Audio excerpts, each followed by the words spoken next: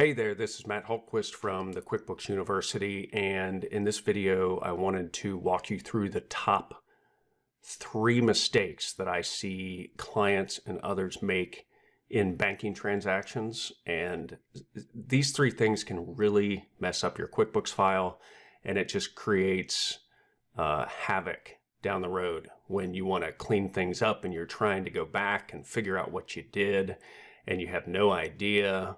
And it also messes up reports, so it makes it that much harder to make decisions, because when you're looking at bad information, you just can't make the right decisions. Or worse, you're going to make the wrong decisions because you have bad information. So just like anything else, it's garbage in, garbage out. You want to make sure that you do these 3 things right in QuickBooks. Okay? So the first thing is, in QuickBooks, when you send an invoice to a customer, and if you do it through QuickBooks, there's a certain way that you want to receive that payment, okay? I'll go through that in a second. But the first mistake that people do is they go in and they say, let's say they get a check in the mail. They send an invoice, they get a check in the mail, and they go to banking, make deposits. Seems simple enough, okay? We're going to close this. Simple enough, you got a check in the mail. It's from a customer. It was for Christy Abercrombie's family room, and they're going to call this revenue because they just got income. Okay, this was, let's say, design income, and they fill in the check number, and they get the payment method, and it's a check, and the amount was $5,000. Okay, so easy enough. They're going to make a deposit. They got a check for $5,000. They're going to put it to Christy Abercrombie, put it to design income, and they're done. Okay?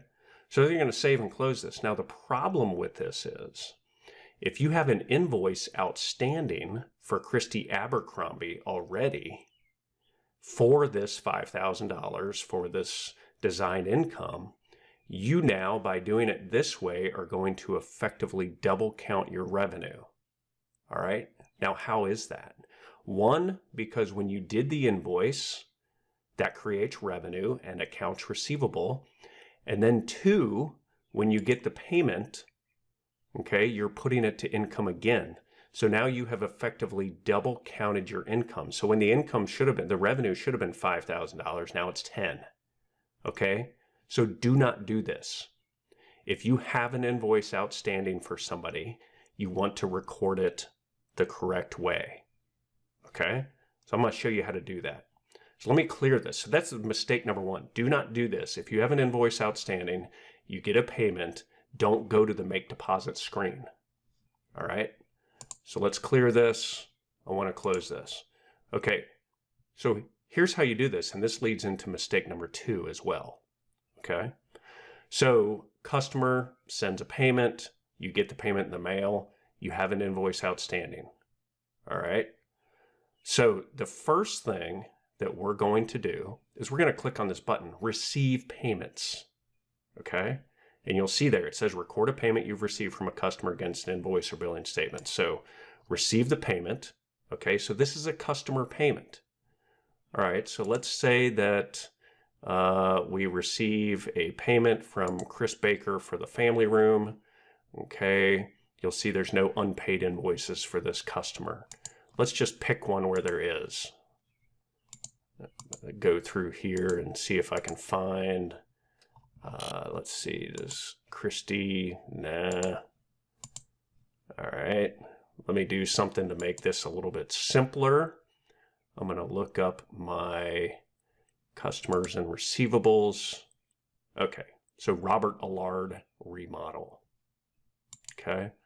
Customers, receive payments, remodel. Okay, so you'll see here his invoice shows up, $14,510.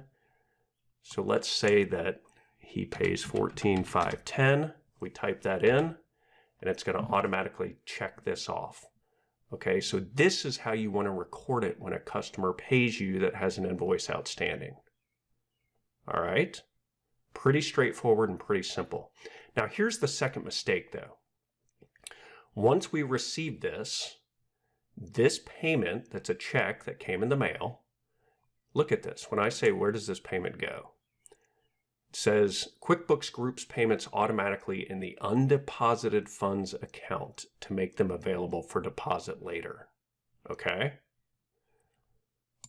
So what does that mean? There's an account that QuickBooks will put this money to called undeposited funds, and you can change this in the preferences, but generally it's going to be set up this way by default.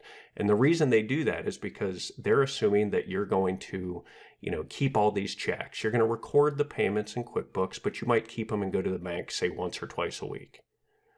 And then when you go to the bank, you have to move them from the undeposited funds account to the bank account. Okay, that's the second error. People generally don't do that. All right, so let's say save and close. We got this payment. All right, so let me view my open window list over here.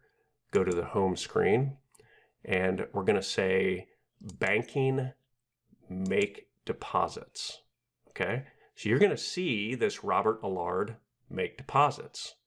So the second mistake people do is they don't move it from undeposited funds to the bank deposit when they actually physically go make the deposit. So what does this do? So they're going to go and they're going to make this deposit, and then they might get their bank statement at the end of the month, and they notice that in QuickBooks, there's nothing in the checking account register showing this deposit for the remodel. So they're going to add it again. And this time, the account, they might put it to accounts receivable, they might put it to revenue. If they do it to revenue, they're going to double count revenue again. All right, huge mistake. So what you want to make sure that you do is if it goes to undeposited funds and you go to the bank, go to this banking make deposit and check off which payments you've received. Okay. Hit OK, and it's going to say this is the check that we're depositing. So when you do this, it takes it out of undeposited funds and it puts it into the checking account. Very, very important. Otherwise, you risk either double counting your sales, overstating cash. There's any number of issues that can happen. And I've seen it where for years, people have not moved money from undeposited funds to the checking account, and they have, $1 million balances in undeposited funds, and they've essentially double counted that revenue over the last couple of years. Big, big issue. Okay. So I'm going to clear this out, close this out. Now, the third big mistake that people make is they do not reconcile their bank statement in QuickBooks. Okay. This is very, very simple to do. And it's just like reconciling your bank statement. You receive a bank statement in the mail, you get it online at the end of the month, and it shows, what cleared, what didn't clear, and it shows the ending balance. Okay, so it's very simple to do. So what you're going to do is you're going to go to Reconcile right here. It's going to bring up this screen. You're going to type in the ending balance. Since this is a sample file, we'll say the ending balance is $5,000. You're going to enter any service charges or interest earned. Okay, and then you're going to hit continue. And what you're going to do is you're going to hide transactions after the statement end date, and then you're going to go through that physical bank statement you got and check off what has cleared and don't check off what has not cleared.